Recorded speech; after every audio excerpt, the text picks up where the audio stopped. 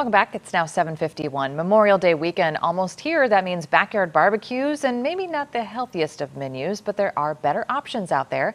Here to help us now is Karina Heinrich, a nutritionist and celebrity health coach. Good morning, Karina.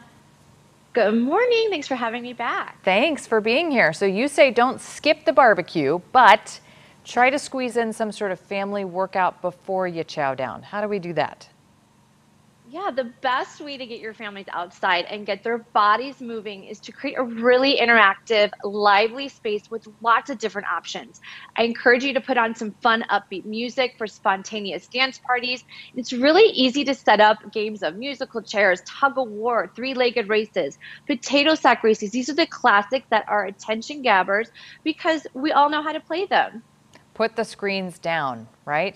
The screens away. Get the screens out of their hands and get outside, get outdoors.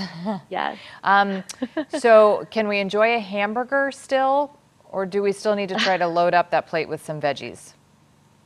Well, we know that barbecues are usually heavy on meat, refined carbs, desserts, and really light on those fruits and veggies.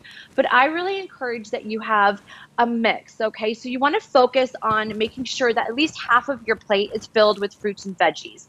A fresh salad is always a great clean choice, but you can also opt for mixed green bean salad, spiralized veggie noodles, fresh veggies, dips like salsa and guacamole that we all love. Also, burger buns tend to fill us up without providing a lot in the way of nutrition. So I always encourage clients to choose whole wheat buns, or you can wrap your burger with lettuce wraps. You can also create a deconstructed burger bowl and serve it on top of your salad and veggies, or even quinoa or cauliflower rice. So be creative. Gotcha. What about drinks? Because we all know that Memorial Day weekend, you're out barbecuing, you might have a couple drinks. How do we keep that healthy? Exactly.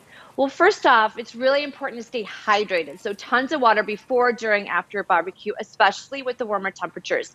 But you can also channel your inner mixologist and concoct healthy mocktails, infused water with cucumbers and berries, iced elixirs, homemade kombucha to help with digestion, and you can chill your favorite herbal teas. So it doesn't always have to be the alcohol route. You can have fun with it. And desserts, we know that there's like a brownie tray, there might be a cookie tray. How do we still enjoy dessert, but maybe fewer calories?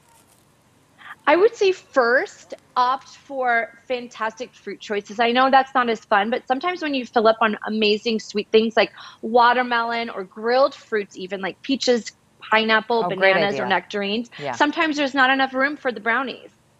Not enough room for brownies. I don't know what barbecue you're going to. You say that we can still do all this and reduce our carbon footprint.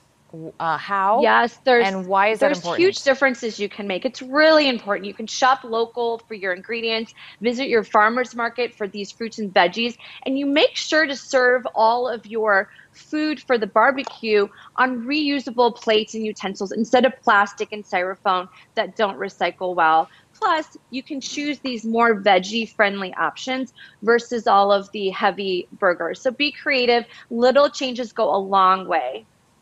What about the pasta salad, the potato salad? How do we make those healthy? Or can we? Is there a way to make that stuff healthy? Because that's always at barbecues, right?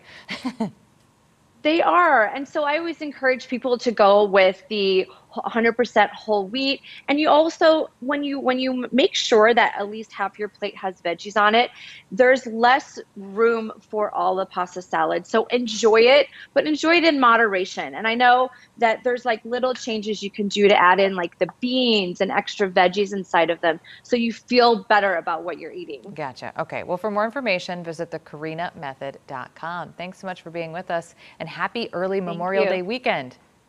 You too. Thank you.